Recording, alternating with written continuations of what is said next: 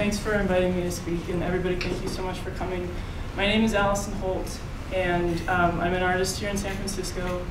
And I am here to give you an overview of a project that I did as a Fulbright Fellow in Central Java, Indonesia, and it's called The Beginning Was the End.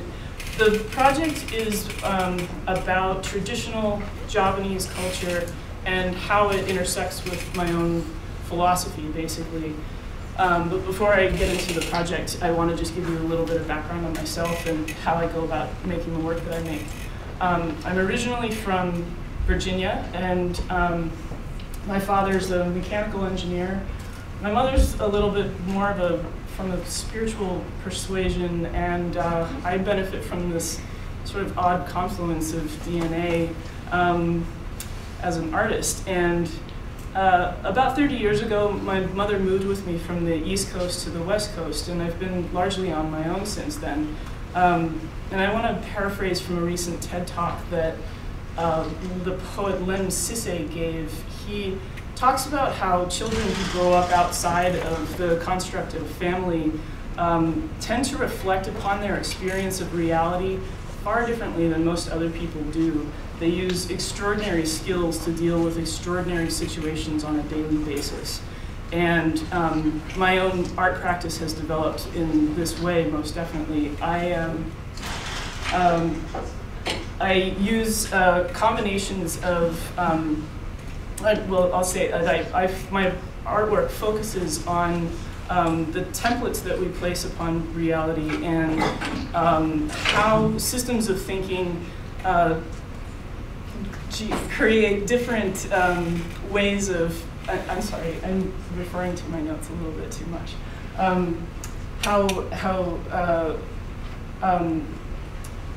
How systems of thinking generate different ways of, I'm sorry, I'm flubbing a little bit. I'm gonna have to look at my notes really quick.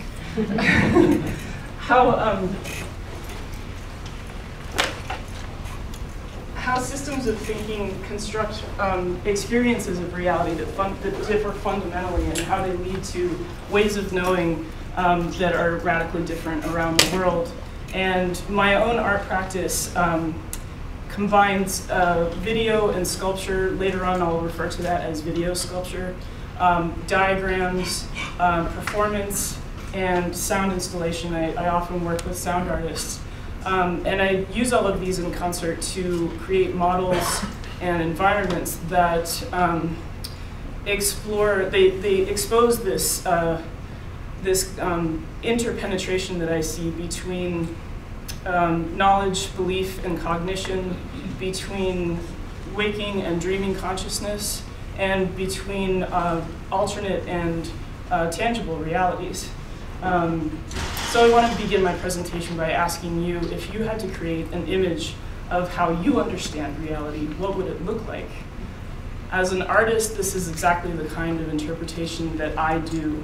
And this project is presenting my translations of how the Javanese traditionally understand the world. All of the images that you see are entirely based on my experience in Java, and they're not, I didn't find any other images of this kind of knowledge while I was there. So this research took place in 2008. It began in 2008 in a small village in where I lived in Central Java, in just outside of the city of Surakarta.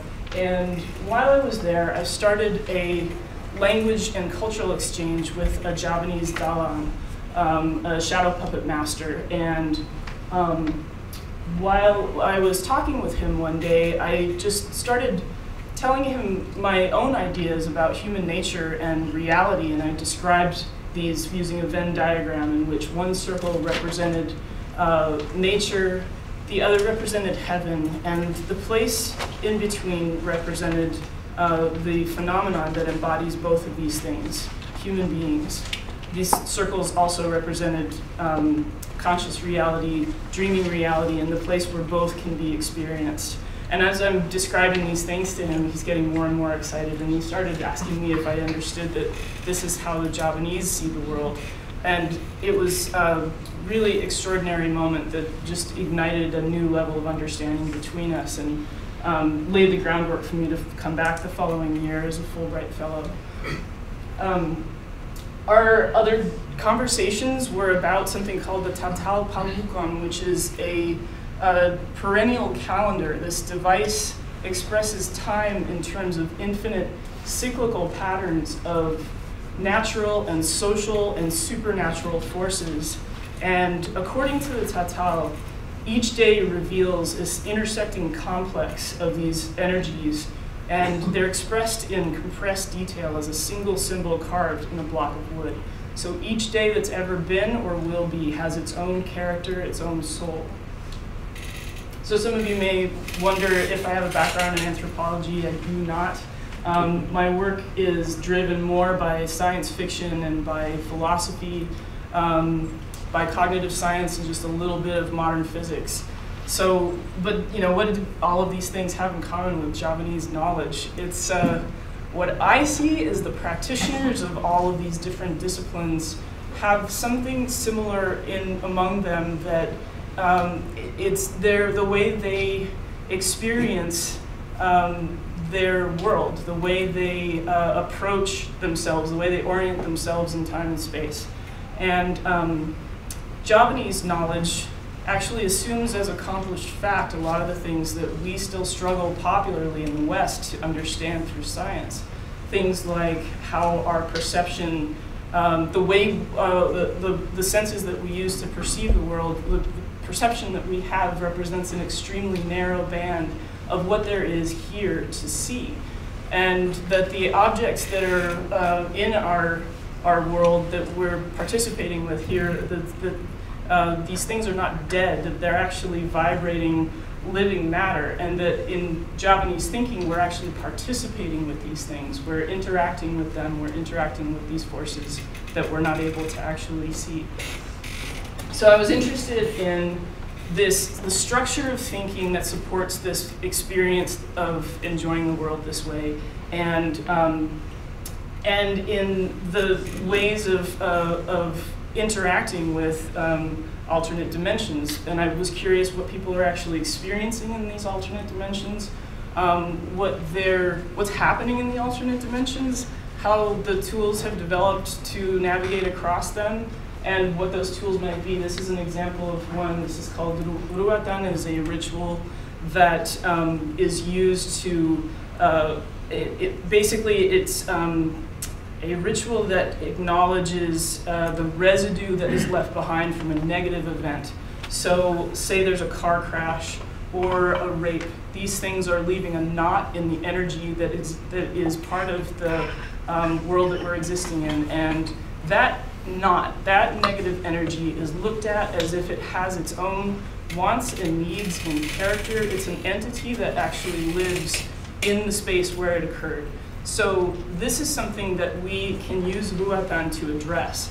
What we're doing when we use Ruatan is using all of the different aspects of Javanese culture. We're bringing them together, and they're working in concert to address this knowledge, or to address this this knot that's in, say, an individual, and seduce it out, to take that negative energy out of the individual and return it to the constant flow of positive and negative forces that are always around us.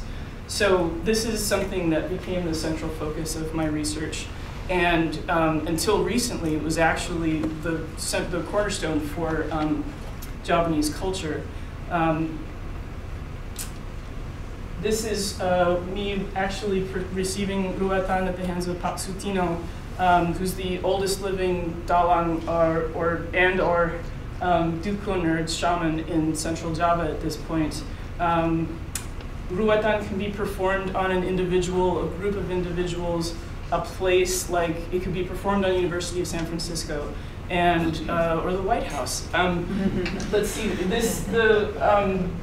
Pak Sutino and his son Midianto actually performed it on the Smithsonian back in the 90s. They performed there for about 3 months. And Midianto teaches at UC Berkeley. He's the leader of Gamelan Sari Raras, and he translated my dialogues with Pak Sutino And in doing that, he was realizing like the work that I was doing had not been done before. He was, asking me if I was aware of that, and apparently it's original research. I want to give you guys something to hang your hat on, like just an idea that is a bit of an overview of Javanese philosophy. So that idea would be that the reality that we exist in is a living metaphysical field that we're all participating in. We're interacting with the world. We're not just acting upon it. And I want to read to you, I actually am going to, let me see if I can read from here. I'm going to read to you from the top of this diagram just to be succinct. The humans enter this world with 4 brothers and sisters, siblings, saudara. Black represents wisdom or ill will, red, anger, yellow, desire, specifically sexual desire, white, purity, and this shaft that's in the center represents your connection to God or information or whatever you want to call the thing that's larger than you. Let's see. These are the sources of human suffering, and they determine one's obstacles to achieving life balance, to connecting to one's center. Holding influence over human perception, they have the power to obscure the truth, and they fill the substance of the world. The 4 elements, the cardinal directions, the Javanese days of the week, the Javanese alphabet. One's relationship with each of them can be fed through fasting, through sleep deprivation, through meditation. So what it's describing is human characteristics are, these 4 aspects, these fundamental aspects of human characteristics are constellated in the fabric of the world that we experience. And we are actually looking at the cardinal directions as though they're having their own character. They are living things, and we're participating with them. We can see ourselves as related to them much more fundamentally than even our own flesh and blood relations. If water decided to check out right now, we'd be in sore shape. So there are pretty fascinating details that I would love to talk with you about, and because of time, I'm going to skip. If you want to bring it up in Q&A, I would love to talk about how time and language are related to one another. So this knowledge is no longer being taught to children in Java, and after hearing Midianto's comments, I was really driven to create my diagrams in the style of Indonesian educational posters, like this one you see right here. It's just to create a tool for deeper conversation in a classroom setting. They've been translated into Indonesian, and it's my goal to go back and introduce them as like an intervention into classrooms there. This is an example of my own artwork as explained through Javanese knowledge. This is something that I drew at age 18, and it just happens to explain basic concepts of Javanese philosophy. Little did I know. So these are still really like abstract intellectual constructs, and what I was really interested in doing was creating for you a visceral sense of Javanese or multi-dimensional being, like what it's like to actually experience multi-dimensional reality. So I created a series of video sculptures, and this is part of the whole body of work that was on display in Yogyakarta in 2010. It was a solo exhibition. I created a series of video sculptures. There's an example over here. And we can just look at a video if it'll play, hopefully. Here we go. Oh, there's no sound. So sound is a little bit important for this, and if we can get it going, then it would be really great. But if we can't, I'll just describe to you. You can hear it a little bit through there. No speakers. Yeah, if it works, it's fine. If it doesn't work, it's fine, I'm sorry. I'll just describe to you what you're looking at, and that is polyester resin cubes that have within them past negative shapes that you can see. And there's video that's playing that's been mapped directly to these shapes. So what they represent is a three-dimensional chunk that's been erased out of the fabric of reality that we are experiencing right now. If we could do that, if we could just take a chunk out of space right here, what we might see is the flow of energy and forces that our senses don't allow us to perceive. We know they're there. This is giving you not an object, but the absence of an object. So this is an example of another another piece in this series. These are called hypercubes for that reason. And all of the pieces are like three-dimensional models of my diagrams. This is another diagram that is basically just my impression of what I was immersed in there. That's ruatan, one of the rituals that I mentioned earlier. Here's another piece, and is sound gonna work? No? Sound will try. Okay, no problem. I will just describe to you what you will be hearing then. So again, this video sculpture is one iteration of the overall experience that you would receive with the beginning was the end. The sound installation is coming from this exhibition is taking place in an open air traditional building that was totally dominated by street traffic. I mean, the noise was intense, so I decided to make use of it by miking it and playing putting that sound through a series of filters that gives you like an alternate dimension experience of that those masses pushing through space out in front of the building. So that augmented sound is playing on top of the ambient noise. And I'm going to skip ahead just for sake of time. So I worked with members of the House of Natural Fiber to do the video sculptures and the sound installation. This is a new media laboratory in Yogyakarta. I worked with master artisans and artists. This is Badri Mustafa in the middle of the jungle making those hypercubes and carving this frog figure that you saw earlier.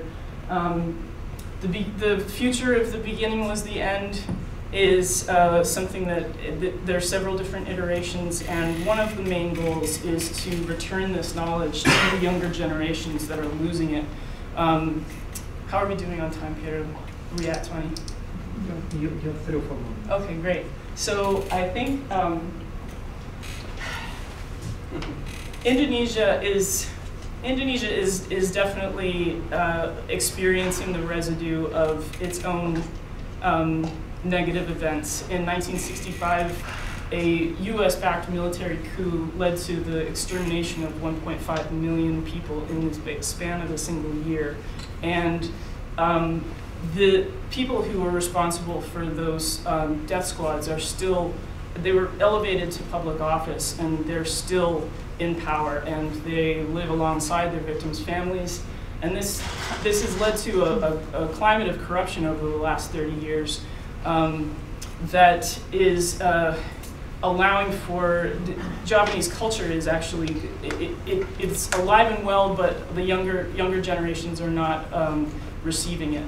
So the ubiquitous Western media influences and radical Islamic schools are kind of like they're in a tug of war over the attention of younger people. And my idea is to take the diagrams that I've created and kind of use the backdoor method of what's sexy to young kids is like new technology, packaging their own traditional knowledge and their own way of knowing into a package like games or apps. Most everybody uses cell phones there. So this is one of the initiatives that's coming out of the beginning was the end.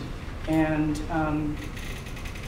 with that, I think I want to thank all of the people that have supported this project. The Fulbright Foundation, San Francisco Arts Commission just gave me a really nice grant to put on the the US-based solo exhibition here in San Francisco. I'm looking for venues if anybody wants to support that. And Timothy Art House is where I created the artwork, and to all of the individual donors who supported it as well. And Margot Gerritsen just very graciously curated the diagram series at the Institute for Computational and Mathematical Engineering at Stanford. So thank you very much for